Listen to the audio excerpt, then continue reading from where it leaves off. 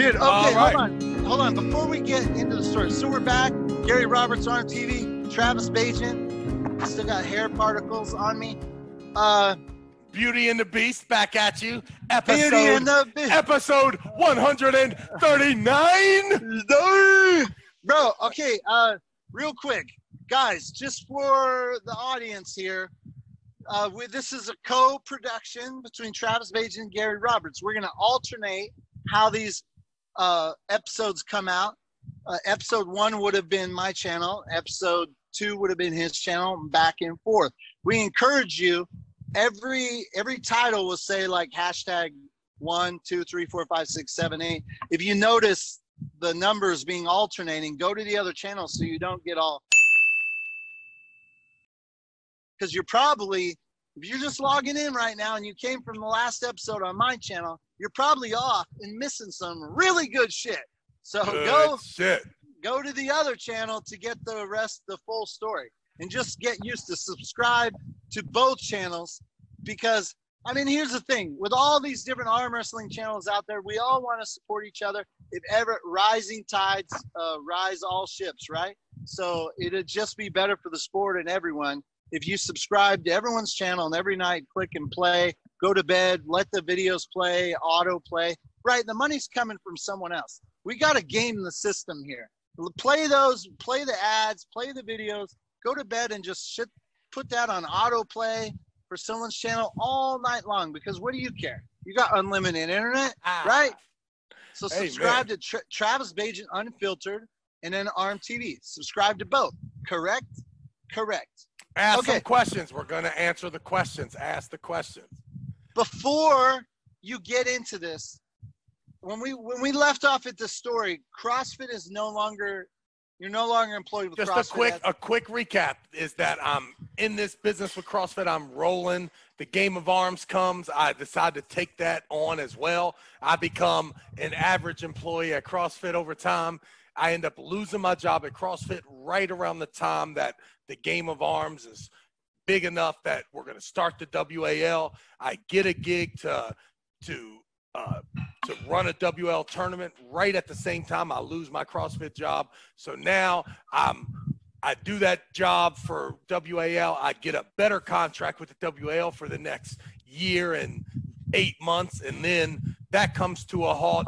A 3-month severance package in order to work these Supercross events before, at the end of June, the WL championships is happening. So there's another $20,000 potentially there if you can win. That will maybe carry me on another couple months, but really life is into me again. I already kind of rescued myself after losing the CrossFit job, and now I'm losing a WL job, got a 3-month severance package, and we're here smack into week 4. Okay, I got to ask you a question. Yes. When I just watched, my wife, when I started to get back into the sport, I was like, okay, we got to watch Pulling Jon. So I had her watch Pulling Jon, and a little side note, when the movie ends, she goes, man, that John Brzezinski, he seems like a really nice guy. And she's like, that Travis Bagent, man, he's got an ego. You married one of them, Gary. You married one of them. It's okay. It'll take me 2 weeks of hanging out with her, playing with Bubs, and before you know it, she'll say, Gary, he's not that bad. That's exactly what I say. I say, listen, Travis Bagent, on TV, he's one guy, but I'm like, when you hang out with him, he'll find a way to get you to fall in love with him. It always happens. And the ladies, like I've always seen the ladies are like, you're very respectful. Hey, ma'am, and you just have a way with the girls. Anyways, what I wanted to say was, when I finished Pulling Jon and they put up that little title, this is Travis Bagent went on to be the highest paid arm wrestler of all time, or something. like, is that still the case? Like, I don't recall any other stories of you. Like, you seem to always find a way to get the big ducats. Yeah, I think there's no doubt that I used to be the leader. I'm not sure now how much money that Devon makes, right? And I don't know how much the PAL champion makes. other than the $50,000 plus like the $25,000 and $5,000 hits leading up to the 50,000. So, you know, these guys are starting to make some money, and the coronavirus hit, so we canceled Supercross. So there is a chance that in 2020 will be the first year in 20 years that Travis Bagent may not be the highest paid arm wrestler. So and you're saying I also could be questioning whether Devon made an obscene amount of money last year or the year before. But the only good thing is, so did I. So it's all good. Yeah. Like, it's all good. So what years can you confidently say, from what year to what, that you know you were the man? Yeah, I can't imagine that just from the year 2000 when I started running arm wrestling tournaments and promoting myself, even in a small way where I would have 15 or 20 sponsors paying for $350 plane tickets for the same tournament. You know, that was the big hustle, right? Was how many sponsors can I get that are willing to pay for a plane ticket and willing to pay with a check after they get the receipt, right? Because only one of them can actually pay for it with their credit card. The others have to see the invoice has been paid and reimburse the money. So that's the first way I used to sell sponsor money.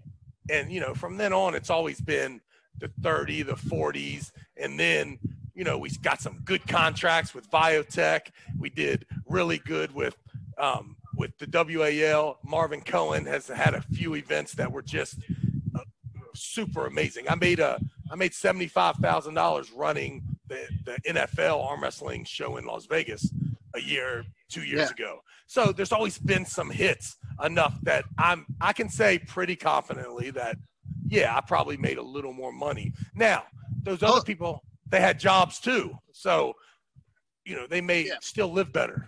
So I was surprised a few episodes ago, you said like not many arm wrestlers in the world.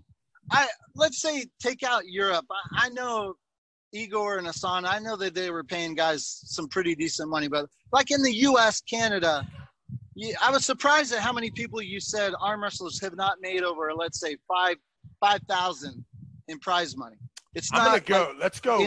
Before WAL, you were saying like it was pretty low. Yeah, I mean, let's be brutally honest and say that there are less than 1% of the population that has ever won a $500 purse. Ever. Yeah. Right? I mean, because that's a pretty, for you to pay $500 for one person and have multiple weight classes is a huge tournament. I mean, yeah. You know, and I don't know if it ever will change. Maybe it won't change. But the good thing is that the 1% has been able to increase the money, you know, to a somewhat of a livable, you know, situation. The reason I bring it up, because I think my best year with ARMTV before taxes was 77,000. Was the best year I had. So it's like that was decent, but then you had to pay rent. So it became very important to me. The more promoters I could find that would help with hotel and airfare changed my income. Like if I had to pay for every hotel, every airplane, every rental car, suddenly, you know, boom, that shit gets cut in half, right? It's like, so it became integral to like, and the thing is, like people I was wondering where I ranked in arm wrestlers, because I was not an arm wrestler, but amateur, but I still found a way to make a living in arm wrestling, which I thought would give people like, hey, if Gary Roberts can find a way to make a living in arm wrestling, maybe help give him the key to arm wrestling, because I would love to make it where 50 of us are making a living at arm wrestling. But sadly, it never happened. Every time we run an event now or we do a promotion, it needs to be to promote industry, not just to make some brand, you know, spectacular to a small group. Like that, I was telling Steve Kaplan that a long time ago. I'm like, when you let the world have their own arm wrestling clubs, their own teams, and run tournaments underneath your umbrella, it creates industry, right? That's when you got people creating arm wrestling straps and t-shirts and arm wrestling tables. when you just have 8 people come and arm wrestle each other and it's the same 8 people, and it just doesn't promote industry. I'm not saying it doesn't promote your brand. I'm just telling you that for Travis Bagent being a guy who can do multiple aspects of arm wrestling, it's good if arm wrestling has a thriving industry and that there is work, no matter how small it is or regionally it is.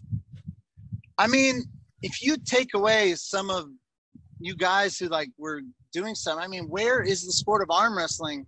If you take away 10 of these names who are like really actively doing things for arm wrestling, if you take them out of the picture, where are we today? It's really, really interesting conversation to like delve into that. But anyways, one more thing. I was watching Michael Todd's podcast, and he said where he's really sad about his wife having to go back to work, and he said what his wife had to go back to work. Yeah. What does that mean? You mean because of the coronavirus? Well, he was saying he was feeling down on himself because he wasn't able to provide for his family like he used to. I guess he's never. What are you talking about? He has never ever been able to provide for his family through arm wrestling.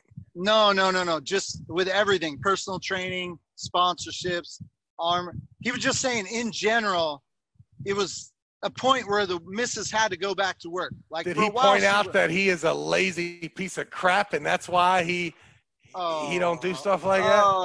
Tell him to get a job. Get a real job. Oh my.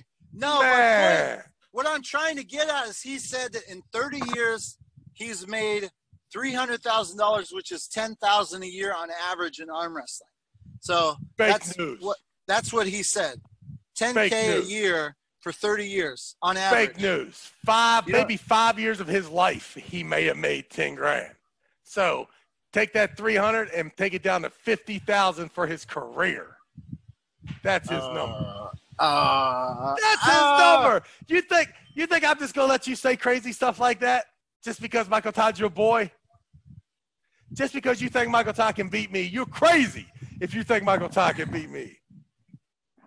I mean, dude, I don't know what your state of fitness is. I'm not afraid of Michael Todd or Devon Larratt. I don't care how many times you say their names.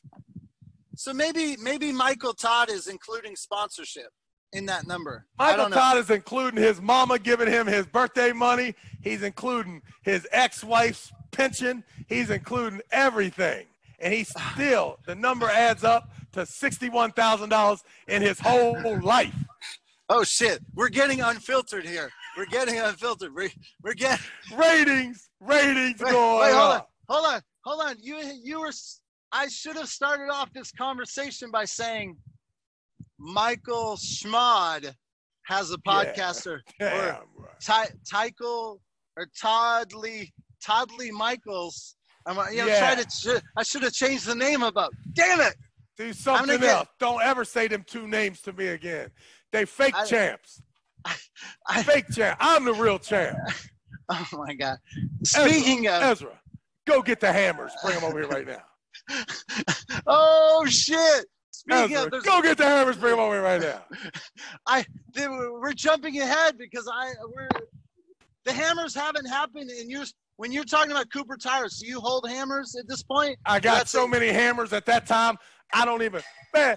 Everywhere I go, there's hammers. Everywhere I go in this house. Everywhere I go in this house. Hammer. This hammer right here. Let's see. This hammer right here. This is the last true hammer of the WAL. Somebody's dropping the hammer now. Somebody's dropping the hammer. Dude. Oh shit, we're getting hate mail. The comments are going. Bah, bah, bah, bah, bah, bah, bah, bah, bah, bah, bah, bah. Oh my God. Right. I forgot to tell you that on one of the lists, I didn't go over the list of potential names, but somebody's posted, hey, do Under the Table with Travis Bagent and Gary Roberts, arm wrestling show. And I'm like, since I've got back into the sport, what is all this under the table jokes? I don't want to talk about it because I got to say your boys' names again. But they started that stuff. You could change the name. Let's find a moniker that we could say Michael Todd without saying Michael Todd. What's Michael Todd's wife's name? Rebecca. Rebecca and Jody have been underneath the table making a mockery of the sport for another year and a half. When I was in the sport, was there a King's move? Didn't Mac Tail and somebody have that? They had that weird. That was it. We didn't know what it was, and then as soon as somebody we liked or we thought was cool did it, it got a name. I never heard of the King's move. Who named it? I believe, I could be wrong, but I believe Devon Larratt named it.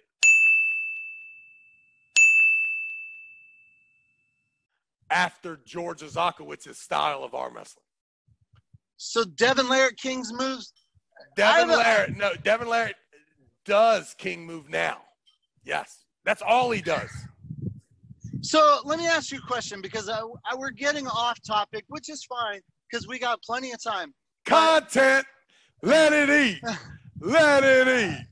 So when I came back into the sport, I've just seen so much conversation on King's move. I'm so confused about it.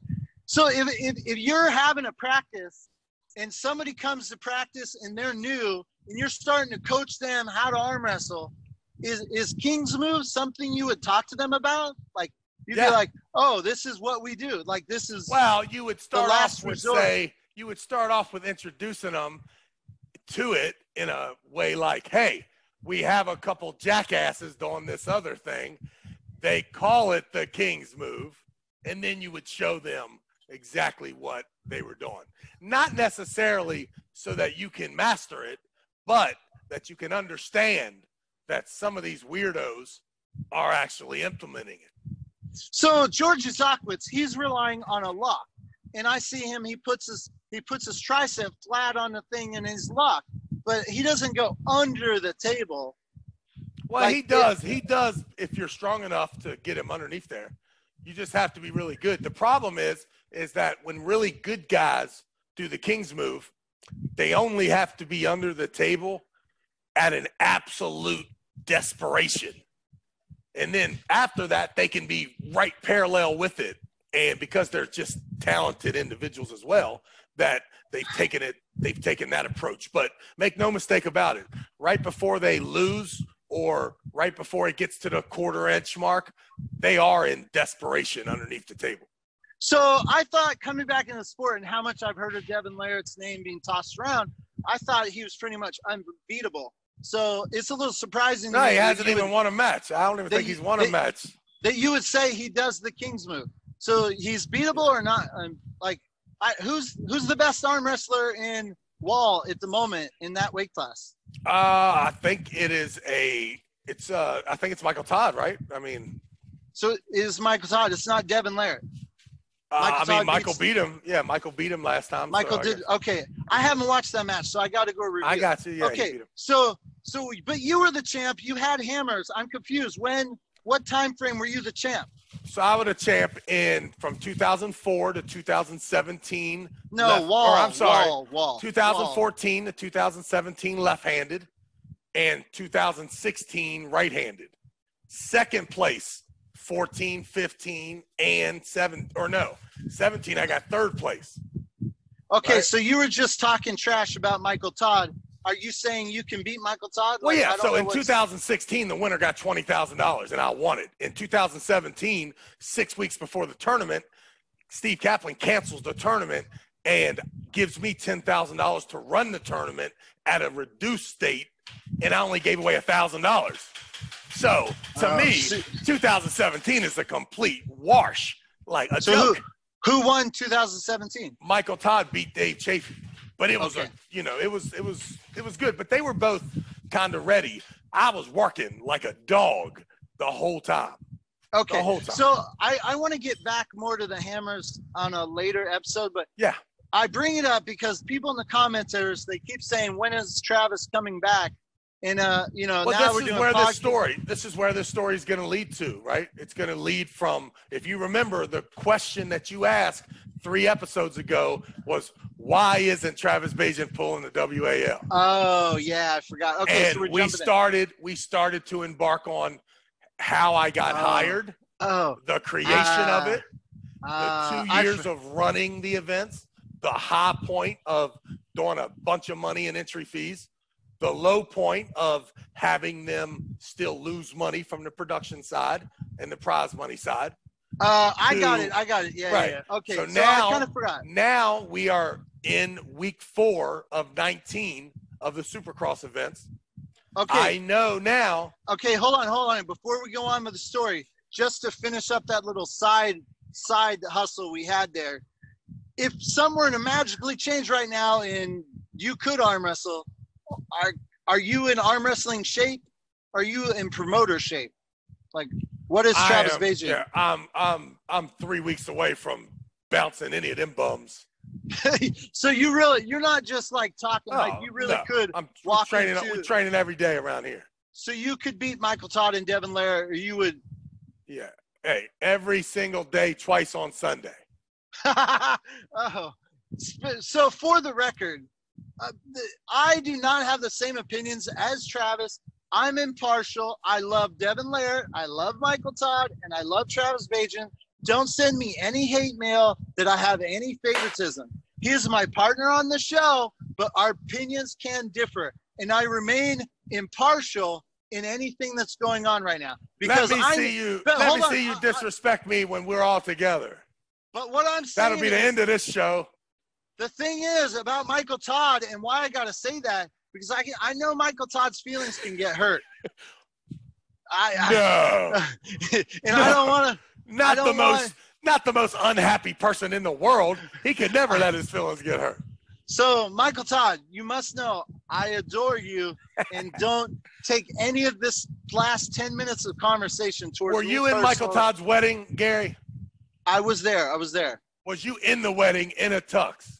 No, I was at this first wedding. I wasn't at the last one. I was at the first wedding too, in a tuxedo. I was a groomsman. Yeah, I wasn't. I was. So well, don't tell me nothing about loving Michael Todd, okay? I'm just saying. Okay, there's your dad. I'm just saying. Are you? Where? Are you guys friendly? I don't want to.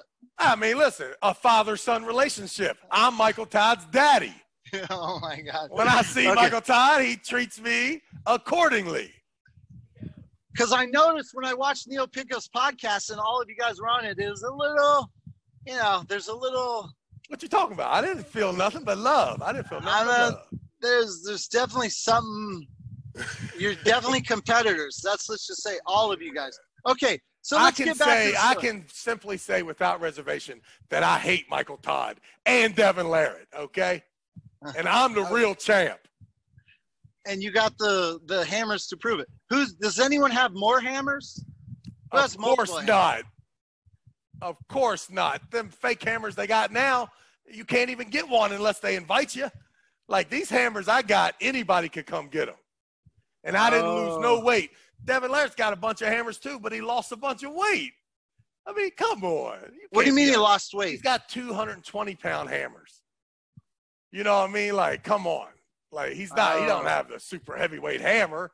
I mean, you can't lose weight and get hammers and say you're the best arm wrestler in the world. Come on. I don't love those guys. Okay, so I'm watching Uncle Jon's podcast, and I'm in the chat, and it's perfect because you get interactive, and, they're reviewing your super match with Devon, and I say, hey, you told me in the show, you're like, hey, I bitch slapped those guys. Listen, I'm crawling over guys like that to get to the fight. Well, anyways, Devon says you're not to be trusted. You've never, your word doesn't mean anything. And I want to know what you think about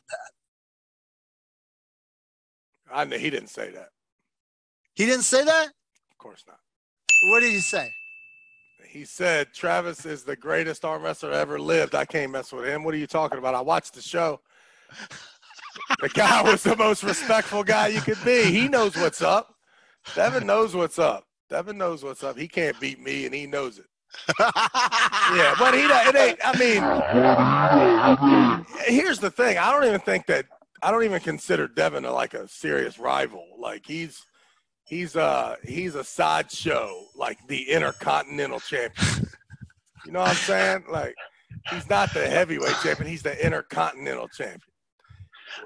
He's the Tito Santana. He's not Hulk Hogan and Andre the Giant and us. You know what I mean? Like he's on the other side. I'm going to be 100% transparent. You and I have not talked about this at all. But I want people to know that through this podcast, if I can keep back in the day of ARMTV, this is what I used to do. Create excitement for, shit. I'm like, it's 100%. I purposely went on there when I heard they were going to review. Well, I wanted to hear what he said about ArmBet. But when I heard they were going to. Before you even start, you have to know that that's what they're trying to do. I mean, my man, there's a lot of matches that they could have reviewed. Yeah. We have arm wrestled 100 times left-handed.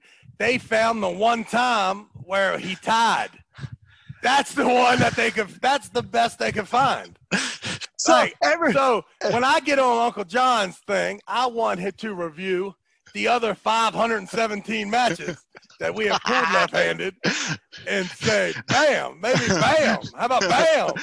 How do you want to explain that one? Bam, bam, bam. Bam.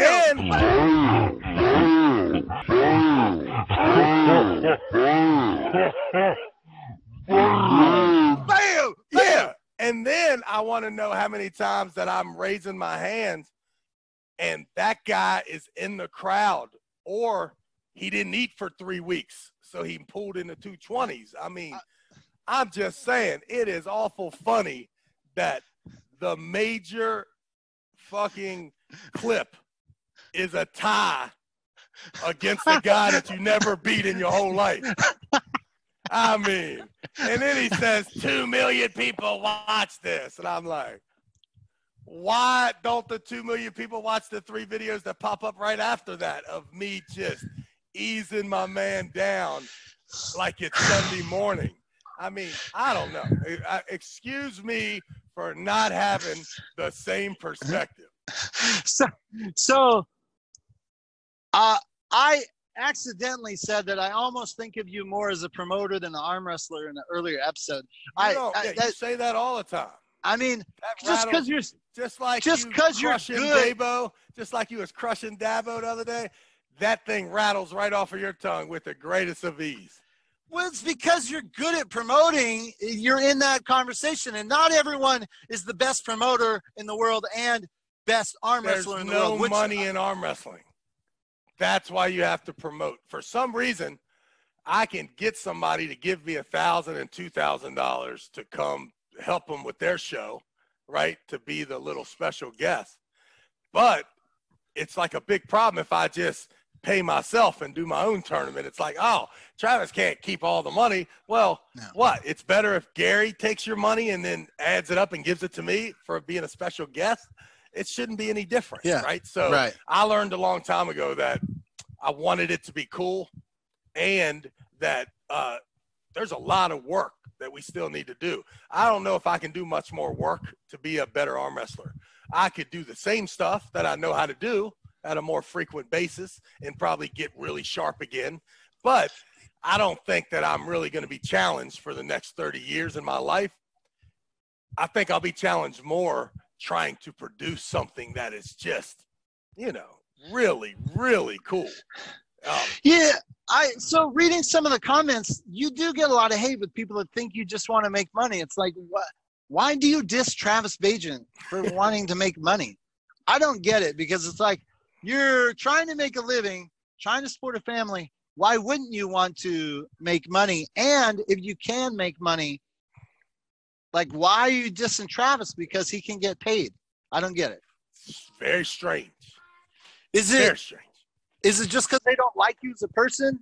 Well, that they're I think hating that it's on? good. I think that the character is a negative, mean guy, right? I mean, I don't know. I think that sometimes the negative mean guy can be so negative and good and mean that it can somehow get some love too. And I think that it has metamorphosized into the villain that is so villainish that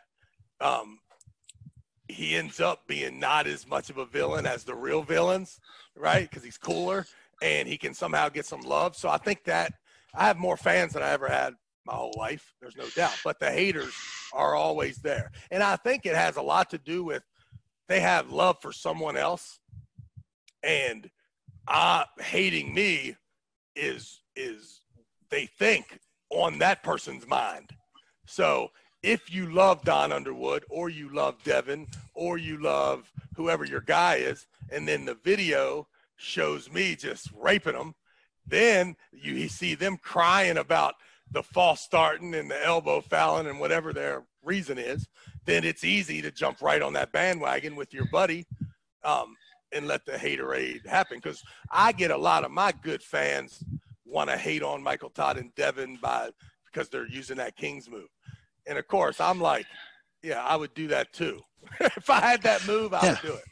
So I'm watching the Nationals, and the clip 2004, you beat somebody and you walk over and you take the mic from Denise Waddles and you're like, stand up and let everyone know I'm the man. It's like, I think it's funny. It's stand up. Everybody stand up. Oh, stand up. Whose house is this?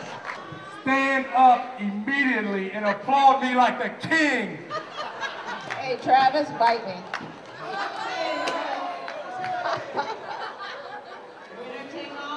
Let's give those guys a hand. It injects like, you know, here's how I say, as the guy who's been in charge of ARMTV, I always try to make my clips. I like it that it's every couple of minutes, something happens that raises the heartbeat of the video. It's like, ooh, you know, I don't want it dead. I don't want a dead video.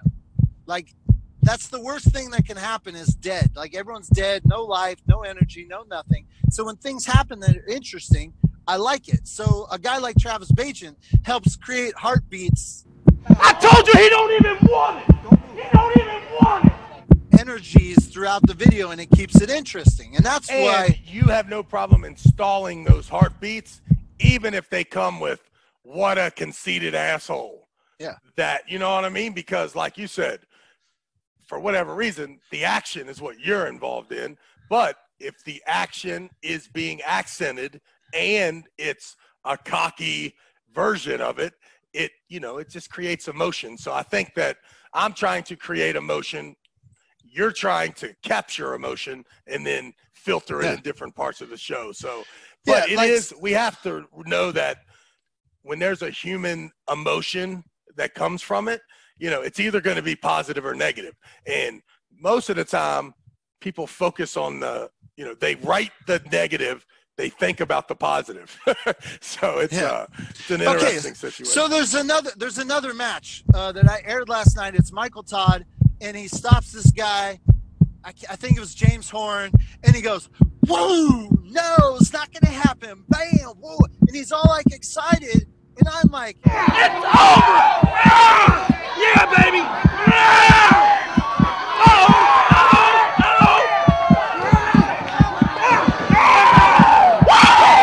You know, like I was just saying, it raises the heartbeat. Bam, bam, bam.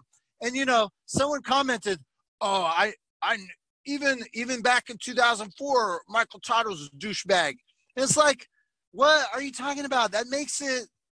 Is James Horn getting offended because Michael Todd is going, whoa? No, not at all. It's James Horn's neighbor and the leader of his fan club that's upset about it.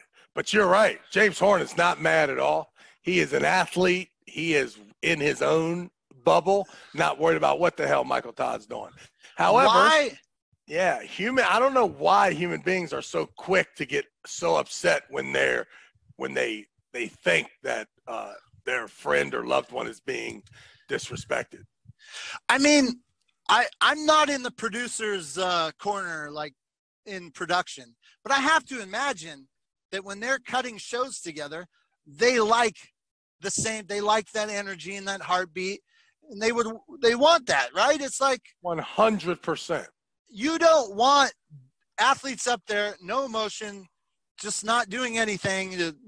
Like, it would never sell. Everyone is trying to be on the highlight. Everyone's trying to capture the highlight. However, the highlight is oftentimes criticized by the people who didn't make the highlight. Crazy. It's weird. I don't get it. Yeah. Just know that as a producer of ARMTV, the more you hoot and holler, the more people in the audience hoot and holler, the better it is. It makes it exciting. I mean, let's be completely honest. Right now, if you want to get an exclusive with Gary Roberts, go completely nuts at a tournament. He will then call you and ask you, what the fuck is going on? Are you on crack? Are you depressed? And then boom. So I got a feeling there's going to be a lot of great stuff happening at tournament. We hope you like the content. Thanks for stopping by. Please leave a comment, like, share, and subscribe. Now click that little bell icon so you get notified. This was Gary Roberts and Travis Bagent live. Damn it! Do something else. Don't ever say them two names to me.